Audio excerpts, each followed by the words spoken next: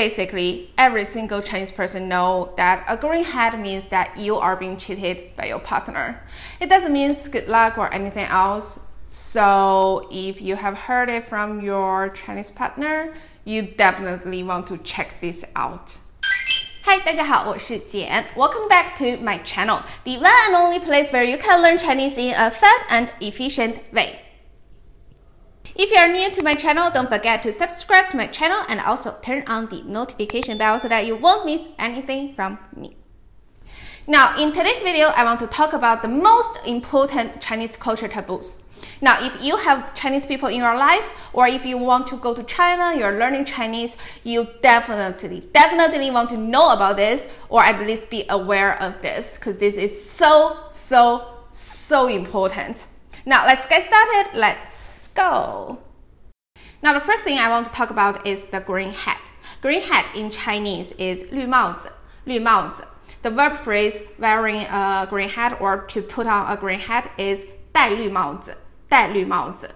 If you want to say I am putting a green hat on you, you can say 我给你戴绿帽子, 我给你戴绿帽子. That literally means that I am cheating on you. I am cheating on you. Okay? So a green hat doesn't mean anything else. It doesn't mean good luck. It doesn't mean fortune. It doesn't mean anything else. Every single Chinese person know about this. So actually, one of my friends, whose girlfriend tell him that the green hat means good luck, and every time she going out having a fire, she would literally say that I'm going to put a green hat on you to bring you luck. So later on, my friend found out what green hat literally means. He confronted with the girlfriend and found out the girlfriend has been cheating on him all the time.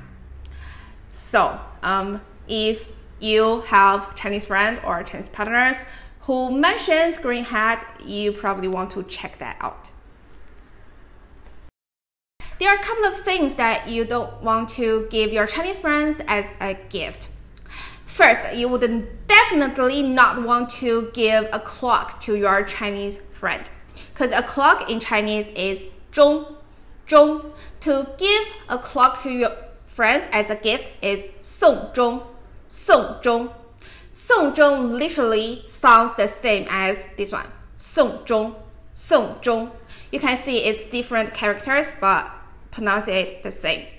Now, 送钟 actually means see somebody away in the funeral. Okay? So this is the huge Chinese taboo that you would never want to do. You would never want to do, you would never want to say. Okay? Never give a clock to your Chinese friend. Really bad. However, you can give a watch as a gift. That is totally okay. Everybody like a lovely, luxurious watch. Another thing that you don't want to give your Chinese friend as a gift is the umbrella. The umbrella. The umbrella in Chinese is 伞, 伞. And it's quite similar to the word 散. 散. It's different tones, but it's quite similar.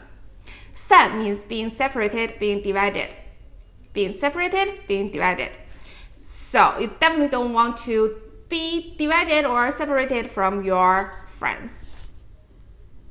Next thing that you don't want to give your Chinese friend as a gift is shoes. Now, shoes in Chinese is 鞋. It's not because the pronunciation is similar to anything bad. It's just in Chinese culture, we kind of think if you give somebody the shoes, you are sending them away. You know, you are driving them away because they can walk away in the shoes. So it is a culture aspect thing. But I feel like, especially for younger generation in China, we don't really care about this one. We do like expensive shoes or like sporty sneakers. So this one is less important and less severe, I would say. Now, the next thing that we're going to talk about is related to the numbers. The number 4 in Chinese is the worst. We hate it. Now, 4 in Chinese, we pronounce it as 四, 四, 四. It sounds really similar to the word 死, 死. which means death. Now the tones are different, but it sounds really similar. That's why we hate the number 4.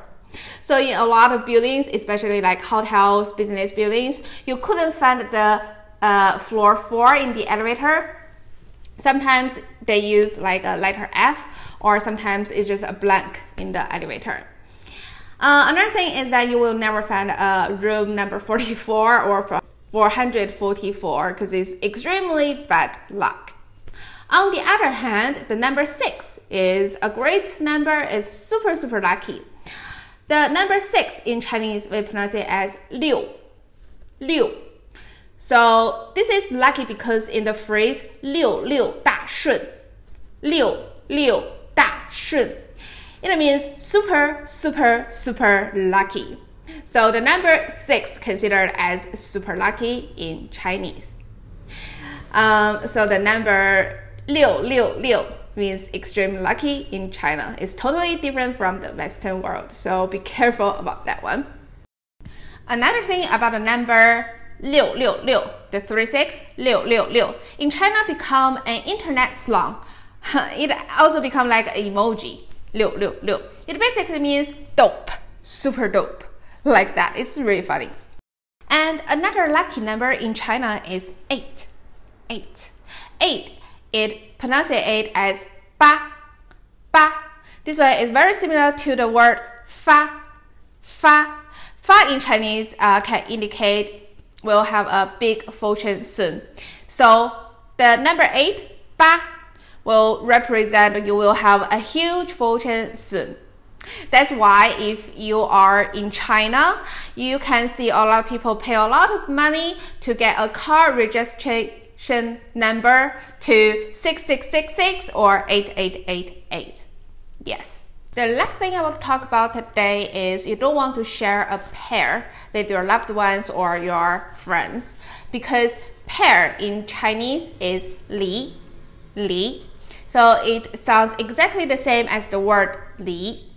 This li, you can see again, this is the different characters. This li actually means to be divided, to be separated. So if you say to share a pair, in Chinese the phrase is 分离. It sounds exactly like 分离, again different character. The 分离 means being separated, being divided. So you definitely don't want to divide it or separate it from your loved ones. Again, this one is, I feels like with time kind of fade away, like a lot of younger generation don't really care about this one. So again, this one is not that serious. Now that's it for today, and the most important 2 things. The first thing is about the green hat, and the second thing is about the clock. Never give a clock to a Chinese friend as a gift. Very important. Now, China is really big, and we have a huge population. Different region has their own different culture, and different culture have their own culture taboos. So, if your friends are coming from a very traditional part of China or coming from a very traditional family, you definitely maybe want to have a chat with them to talk about what kind of culture taboo they have.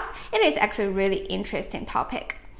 So, I hope you enjoyed today's video, and I will see you in my future videos. And don't forget to subscribe and turn on the notification bell. Oh, almost forgot. Today's homework. For today's homework, can you tell me other culture taboos that you heard about China? I will see if you got it right or wrong, and also I will see how much you know about the Chinese culture. Okay, bye bye.